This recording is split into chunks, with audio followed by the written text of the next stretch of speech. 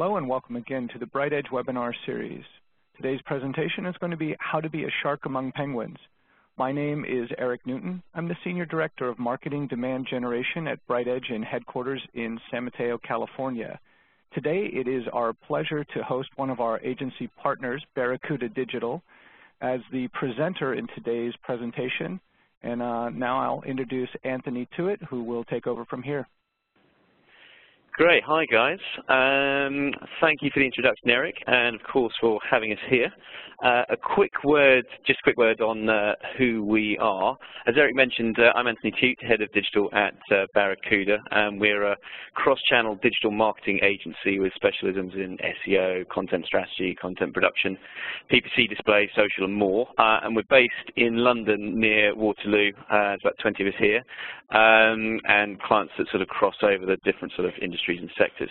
And that at the bottom is yours truly. And of course, as Harry mentioned, we're a very proud BrightEdge partner. An advocate.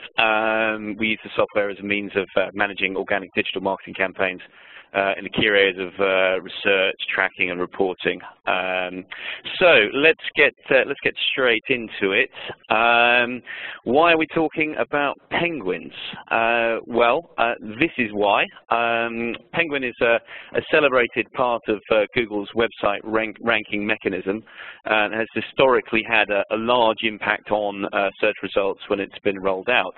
The tool actually here that you can see in the slide is Penguin tool, which Barracuda created, so as webmasters, marketers, and SEOs can see their organic Google traffic overlaid with major Google algorithm updates. So it'll hopefully be a go-to tool for getting an idea of whether the next Penguin update has affected your site or not. I'll give my email address at the end again. So if you'd like to give it a go. So as mentioned, we're talking about Google rather than any other search engine here when we're talking about Penguin. But before we throw ourselves into what Penguin is, we need to understand where it came from, or it would be a good idea to understand where it came from in order to fully appreciate what it's about and what we can expect from the next Penguin update. So let's take a trip back in time, back to 1998 and the birth of Google and the PageRank algorithm. This is the actual PageRank formula, and those cheeky chaps at the bottom are the Google founders and PageRank inventors, Sergey Brin on the left and Larry Page on the right. There's also a link there just on the left to some further sort of just interesting reading about PageRank. And watch out for those throughout the deck. So if you fancy digging a bit deeper after we've finished, then you can. So until this point in 1998, search engines really used sort of purely on-page factors to organize search results. All the results were sort of human curated, so you'd actually have people going out onto the web and collecting web pages and putting them into some sort of index. So Google was really a game changer because PageRank algorithm used links as well as various other on-page SEO factors as a means of ranking web pages. To better visualize that, here's it's a nodes and edges visualization of what could be part of the web. And just to give a little context, so PageRank originally told us that links on the web can be interpreted as votes that are cast by the source for the target. So that would be the spots on here are websites, and the links are the coloured lines are the links. And all votes are initially considered equal. Over the course of executing the algorithm on a link graph, so we say link graph, that's just basically all the links out there that can be found, pages which receive more votes become more important, and more important pages cast more important votes. The votes a page can cast are actually they're a function of that page's importance divided by the number of votes or links cast. So if we give, for instance, an arbitrary value to two given web pages, one of 200 and the other of 100, and the page worth 200 has 4 links pointing externally, and the page worth 100 has 2 links, then all links in this example between on either website will pass a value of 50, ignoring any kind of value bleed. So yeah, within the diagram here, we can see that the bright stars are the ones that have attracted most links and therefore will pass more value, whereas the darker spots are less powerful. So yeah, by God, this worked. By 2003, Google had achieved a majority search engine market share, and it kept growing. But Google was becoming a victim of its own success. As AdWords grew, its advertising platform grew in popularity, webmasters also began to realize that they could gain huge volumes of highly relevant traffic through Google's organic listings, and thus avoid or dodge paying for it. All they really needed to do was build lots of links, or build links. So yeah, loads of them, and there were plenty available for the right price. And these links were very often of questionable quality, and certainly didn't represent a vote of confidence as Google had intended links to be. As such, they were labeled as spam, as they were spamming Google's algorithm. And this became a serious problem for Sergey and Larry, and apologies for this slide, I enjoyed creating it. Might be overstating the issue slightly, but not much. On the one hand, PageRank had been a phenomenal success. PageRank worked, and it worked brilliantly. And no other search engine could provide the quality of results that Google could. A key reason why many of the old guard are now dead and buried, or certainly going that way. On the other hand, the algorithm was easy to manipulate. Webmasters were able to create entire networks of websites with the sole purpose of linking through to other sites as a means of increasing rankings and hence organic search traffic.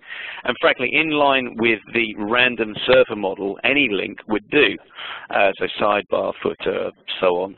And it was easy to make spammy, low-quality websites rank well for those highest valuable terms. As more webmasters latched onto this concept, more and more low-quality websites started to appear in Google's search engine results. And by the way, what I mean by random surfer model is that the assumption from Google was that all links on a page were just as likely to be clicked on, and therefore all carried the same weight in terms of passing value on. So whether it was a link in the editorial, in the nav bar, the sidebar, the footer, they all passed the same value. And of course, this was an incorrect assumption, as it turns out, because not all, because some links are should be more equal than others. And apologies for the slide here is Animal Farm reference.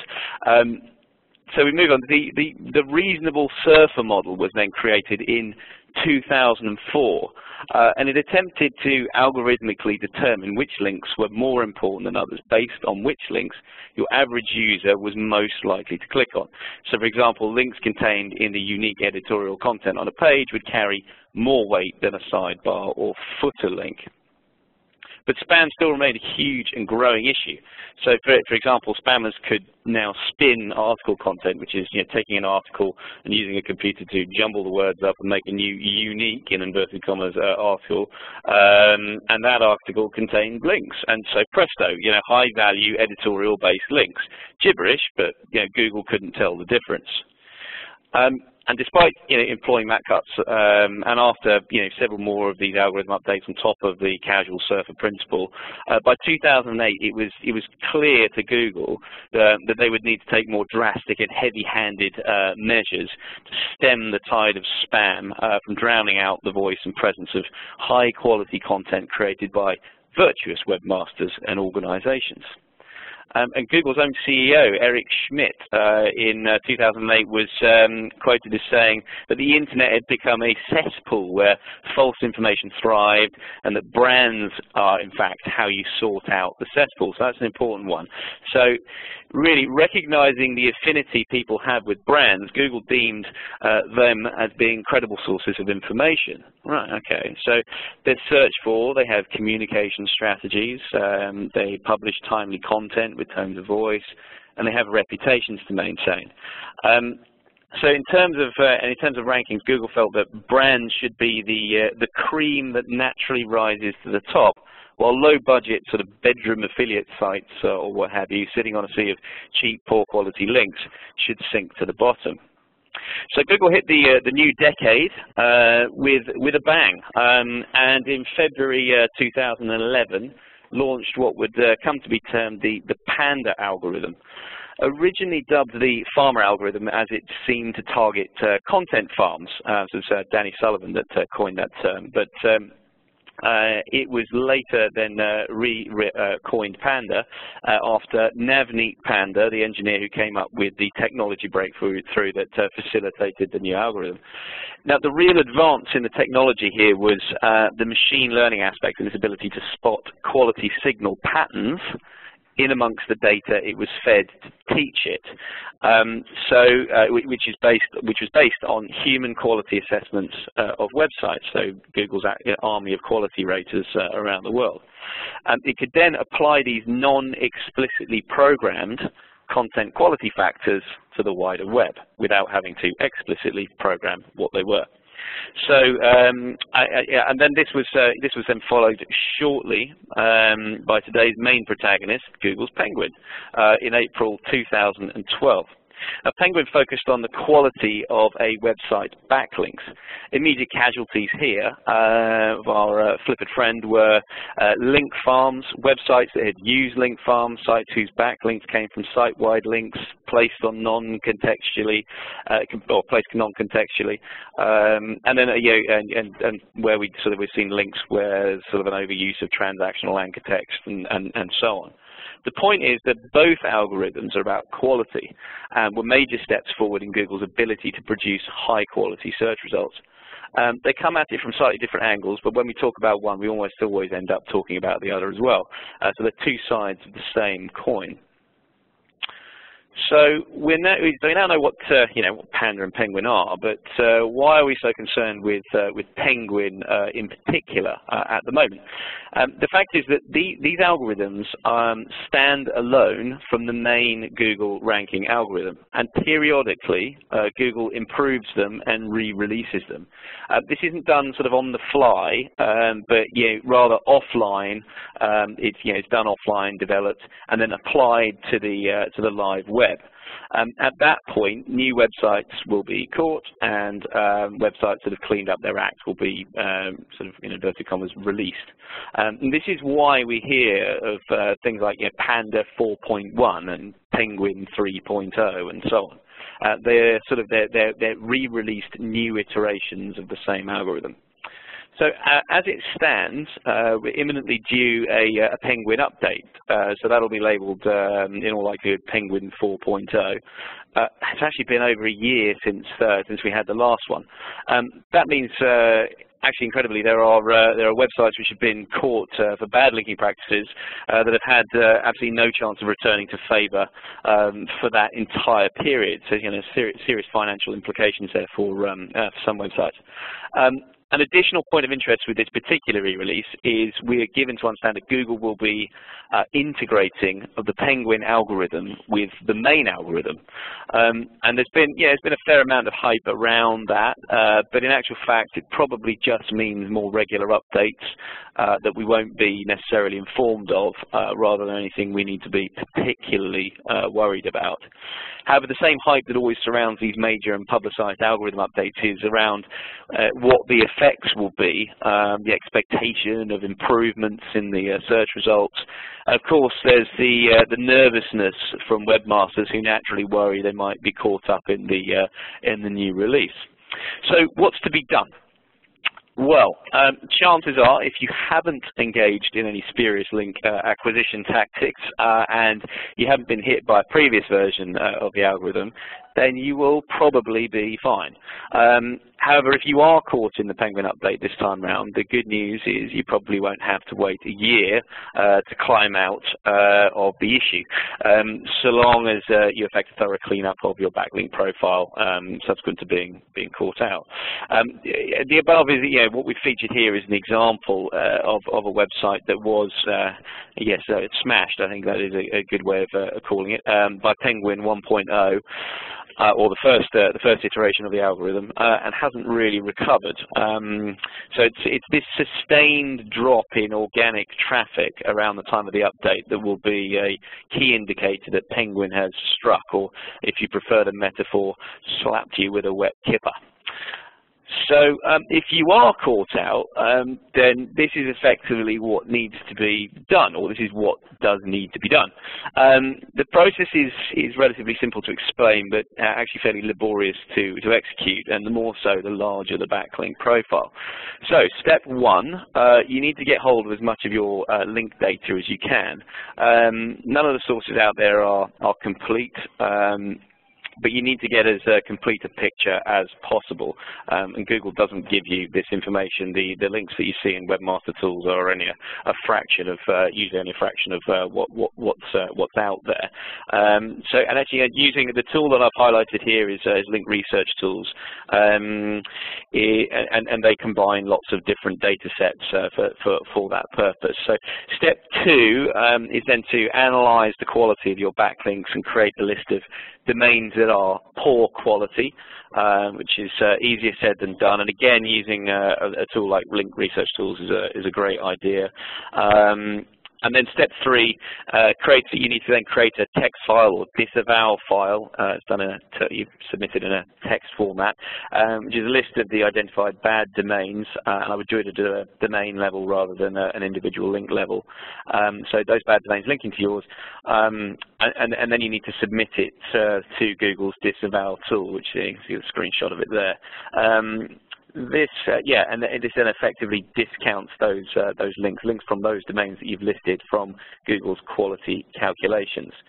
So if you've done it right, the next time Penguin is updated, you'll be released. But it should be noted that you were previously ranking using bad links, which you will no longer have because you've disallowed them and Google spotted you out for having them.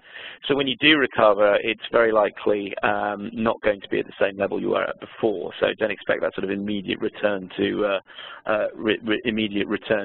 prosperity and at the level it was previously. Just a quick note: I'm not affiliated with Link Research Tools in any way. We just very much like the tool, and we use it internally here at Barracuda.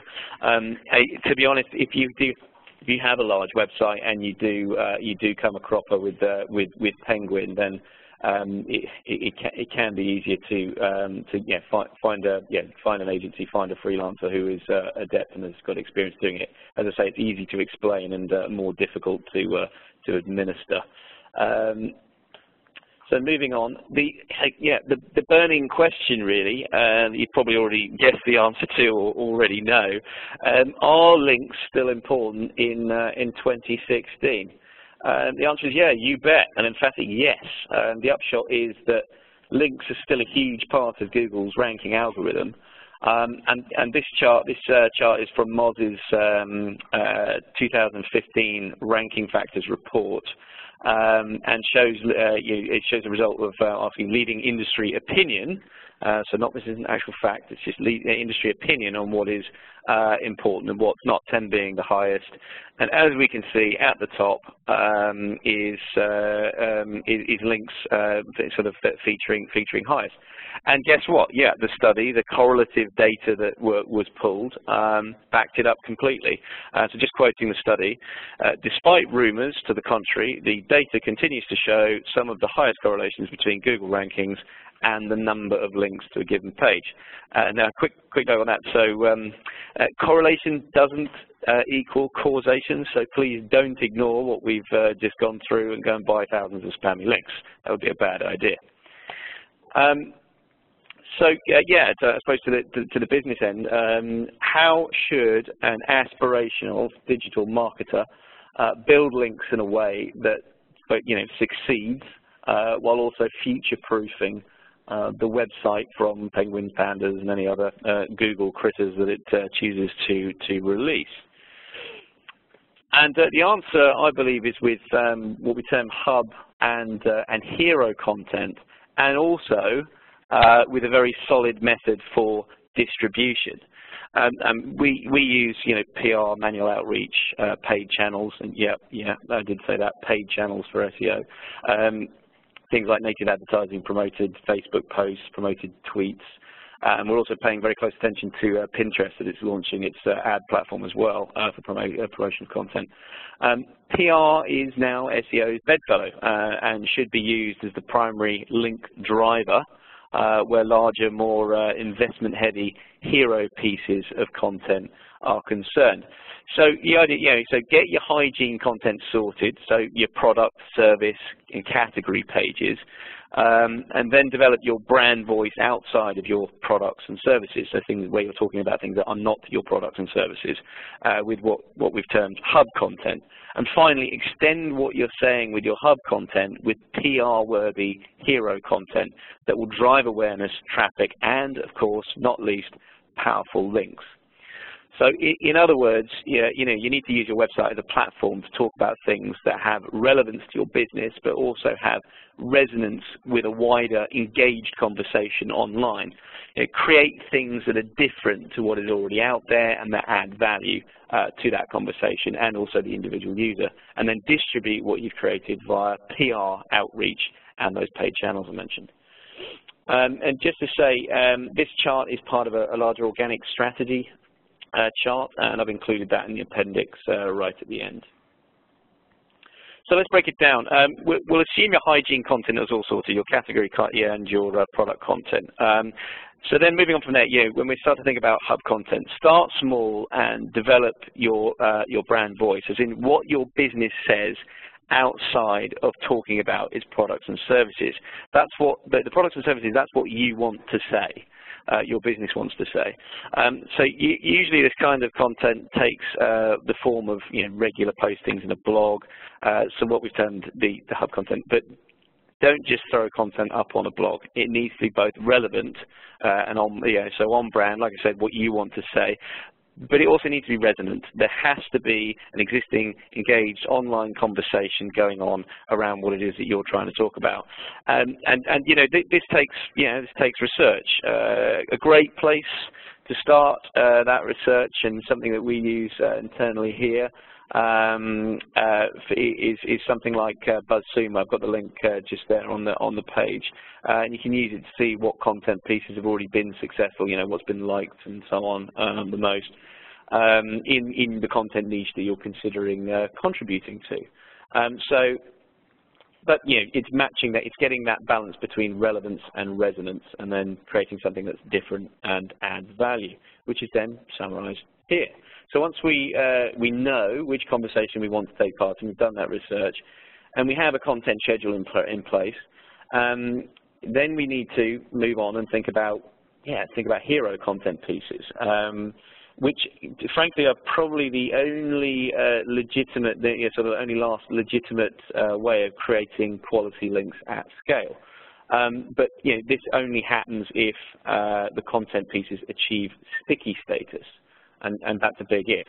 And you will then need to put significant resource into distribution or distributing this type of content. Otherwise, it's just not worth that initial investment. As I said, think PR. So we'll come back to the sticky, what I mentioned there with the sticky content. We'll disambiguate that in a minute. But to start with, here are 4 basic rules of hero content. Okay, number 1, it's got to be on brand, as we've said. It needs to be relevant to you. It has to resonate with an existing engaged audience online. 3, it needs to be different to what's already out there. Otherwise, it's just noise. And 4, it must add value to the conversation and for those taking part in it. And then we need to satisfy, as I said, the sticky standard, the 6 R's. This is what we call it a Success T sticky standard. It's a little bit of a mouthful, but makes the point. And this is absolutely hardwired into how we think about hero content. So it needs to be simple, so find the core of any idea. It needs to be unexpected, grab people's attention by surprising them, get that reaction of, oh, when somebody looks at your piece of content. It needs to be concrete, so disambiguated, make sure an idea can be grasped and remembered later. Credible, give an idea of believability. Are you if you're presenting data, are you believable? Emotional. Help people see the importance of the idea, so using those emotional hooks, get that reaction from people. Empower people to use an idea through narratives, so story-driven ideas. People remember those much better.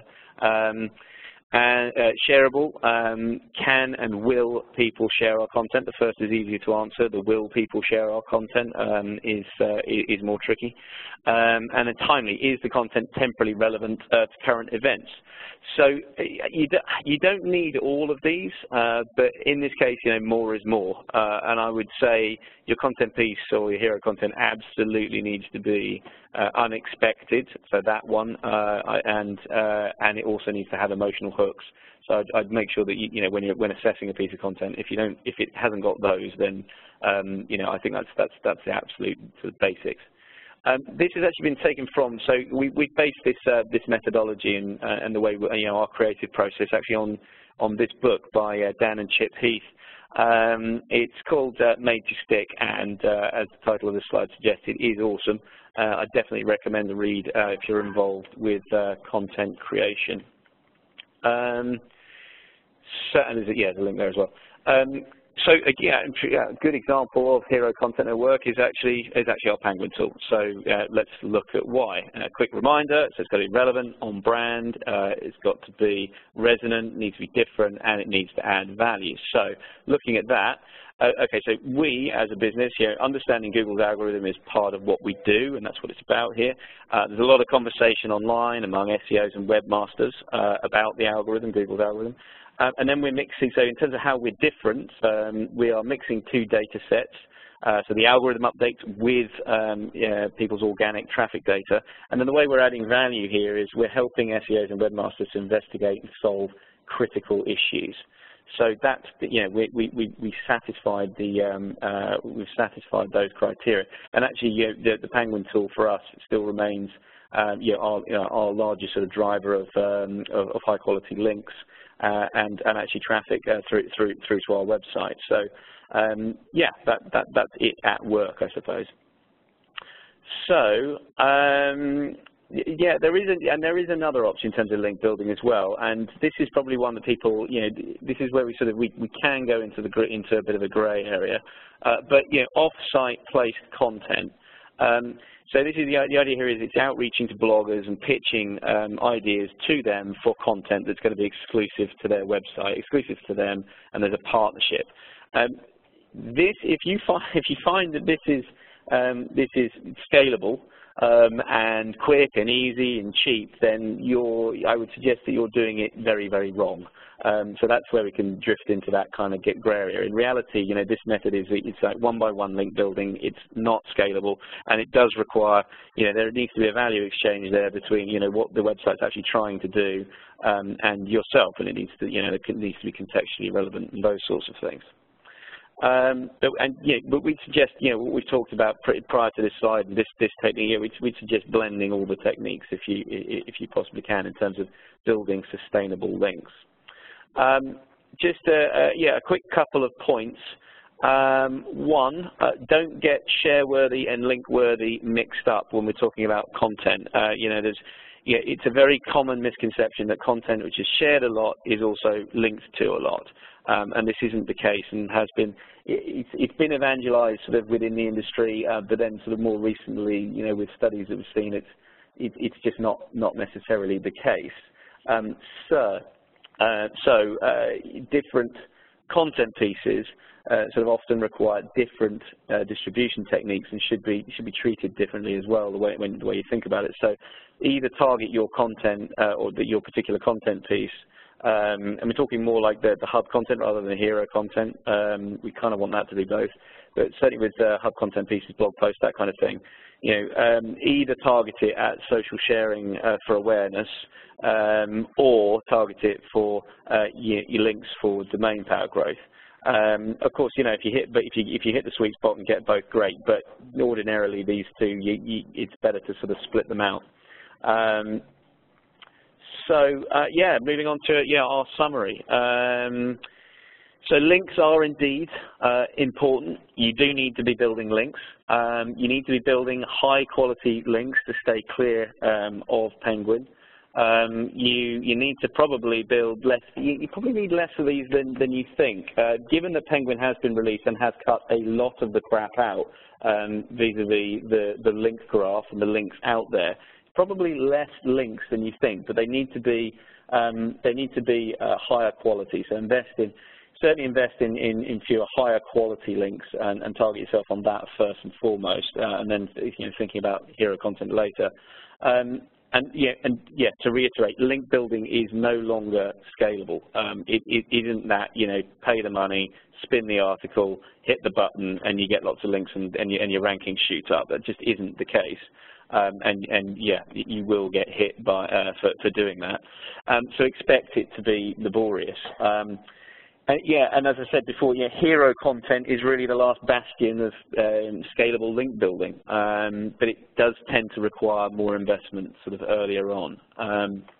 And in line with that, if you are doing it, and for when you're doing blog type content, hub content, embrace PR. PR and SEO are now, as I said, bedfellows, and it is an absolutely quintessential outreach technique for building powerful links. And last note, really, don't let your competitors get too far ahead in this sort of activity, because as I've been saying here, there are no quick fixes, and we don't want to get left behind. So that's that. Thank you very much indeed. Thank you, Eric. If anyone is interested in using the Penguin tool, then my email is there again. Thanks very much. All right, Anthony, great presentation. Thank you. And a couple questions have come in while you were speaking. So this is going to be the Q&A section. One of the most popular questions I get when I do webinars is, will we get a copy of the deck, and did you record this? And the answer to both is yes. So I will send out links to the material so everybody can go over it again, because there was a lot of good and repurposable content in it. So I've got a series of questions here, Anthony. First one is, you mentioned paid content promotion. What do you mean by that? Yeah, sure. So, I mean, there's a current piece. I can't name the client that we're working for, but there's a current piece of content that we're doing at the moment, a hero piece of content. And the way in which we're going to be promoting that, yes, we're going to be using PR, so that's not a paid angle. But the other things that we're going to be doing is using native advertising. So that's going to be placing those content ads within the directly within the context of third-party websites, publisher websites, that sort of thing. But we're also going to be doing things like using Facebook's demographic targeting to get in touch with and put a promoted Facebook post in front of those guys, using promoted Twitter tweets in the same way. And as I mentioned as well, things like there are the other social platforms out there as well that are creating paid platforms too. So as I say, Pinterest is just on the cusp of releasing a paid platform, which I think is going to be really interesting because obviously it's very visual. So if we're talking about visual content and things like that, then I think that could be effective for driving awareness. But really, it's using those social channels, using native advertising, and actually, if we think about it, there's no harm in using display advertising, PPC, that kind of thing for your content. We traditionally perhaps think of PPC as only promoting your category and product pages and so on at the point of consideration in the in the conversion funnel. But what if we could bid on terms that are fairly cheap, but they're not going to convert quickly, but they're there to drive awareness in the content that we're producing as well. So there's a whole and then once we've done that and we've promoted people and we've got eyes on the content piece, that's generating the awareness, and then from that we can then sort of drive with that interest, we can package that up and outreach it to people where we then get the links. Like I say, there isn't necessarily that direct link between the paid promotion and getting the links, but when we're talking about content, sort of bigger content pieces, we want the whole thing. We want awareness, branding, and all that stuff, and we want traffic to the website. And we also want to be able to PR it and get the links. That's it. Yeah, so Anthony got it. It's the paid, earned, and owned. So it's a syndication mechanism for awareness, which can lead to backlinks, but it doesn't necessarily lead to, because then they would be paid links, right? Yeah, exactly. No, I'm not. I'm certainly not advocating going out there and paying for links. I hope that's come across as clear. But obviously, there's the point is you will be expending resource in some way in order to get these links, but the legitimate way to do it is with legitimate digital marketing, and that's where you're creating an asset that is sticky, that people are going to want to interact with, and therefore if people want to interact with it, then there's a conversation that's going on around it. You're going to have a much easier job of selling that into the bigger websites, the bigger sort of editorial websites, who are going to want to feature it and get in on that conversation as well. And when they feature it, that's where the links come in. Got it. Next question. When you say use PR, do you mean get our PR stories on news websites which have a link to our website within the story, or do you mean upload the PR stories to our own website, or both? Now, what I actually mean there is using your PR team to outreach the content that you're doing for, this kind of awareness, this awareness content, this SEO content. So that could be, so the work that they're currently doing from a PR point of view is going to be to drive awareness and so on and so forth. So it's partly that, but what I'm specifically getting at is using the PR expertise to, when you're creating a piece of content like this, or when you have something that you believe is PRable, and what I'm talking here is probably not things that are related to your products and services. Yes, you should be PRing what you're doing and things on that side. That's for different purposes. What I'm talking about here is when you've created a piece of content that resonates with an audience out there that you think is sticky and that is going to get you some attention, use your PR expertise, use your PR experts to get it out there and get it placed and get the coverage for that piece of content. So as you get the coverage, you get the awareness, you drive the referral traffic, and you get those high-powered links. Got it. A couple more questions have come in. We've got about 7 minutes left. Sure. Do brands have to worry about Penguin if they don't do Black Hat? Yeah. I mean, that was kind of the point that I was trying to make earlier in the deck as well. It's like being a brand does not exclude you from being hit by Penguin. But if you've not engaged in any Black Hat techniques, any website, if you're a website and you haven't engaged in Black Hat techniques and you haven't gone out there and done it, then no, you shouldn't, in theory, have anything to worry about with Penguin. It's going after those spammy links. Now, there are arguments. Probably don't have time to get into it at the moment. There are arguments in terms of things like negative SEO. We have to worry about that, but from what I can see, those, unless you're working in a particularly spammy niche, you're probably not going to be at risk from that sort of thing. But that's when someone, a webmaster will, in a cynical sort of way, will target rubbish links at a competitor's website.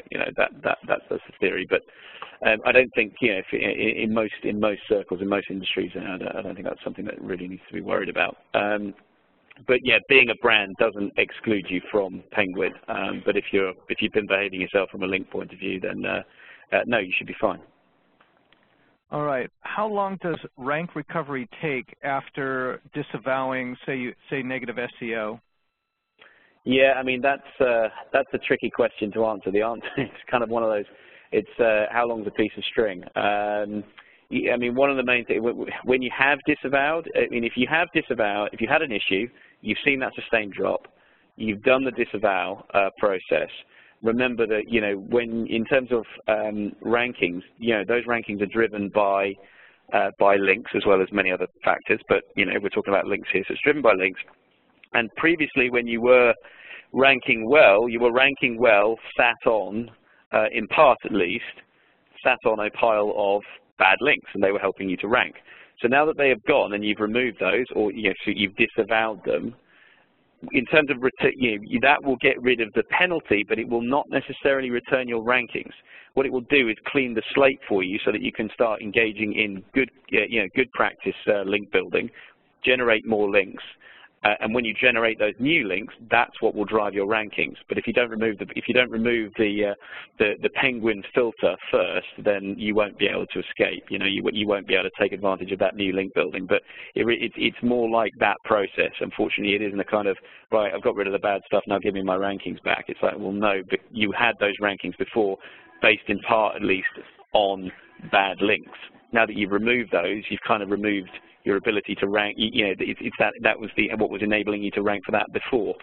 So yeah, it's removal, get out of Penguin, and then start link building in a sort of in inverted commas white hat way, or in the ways that we've been that's been explained here today, and that's what's going to drive your rankings back up. Got it. You mentioned in one of your slides that if your link building process is easy and scalable, you're doing it wrong. What did you mean by that?